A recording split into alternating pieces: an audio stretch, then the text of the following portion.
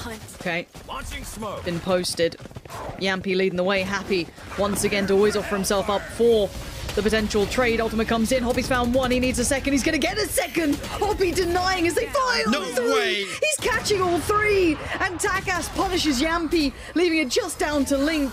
And they just go into the blender and Link can't leave.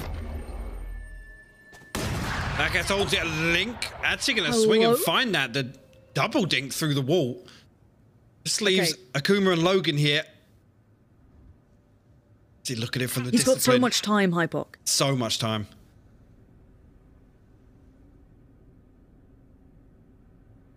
Now, he wants a pick here. You want to try and bring this down to a 1v1, because a 1v2, they'll always be able to trade effectively on you in these sort of situations. But how do you get a clean 1v1 here? That's exactly what BDS are trying to deny. Logan's there, Turret's there, and Akuma is a little bit further ahead. He's expecting this push. Now, the timing.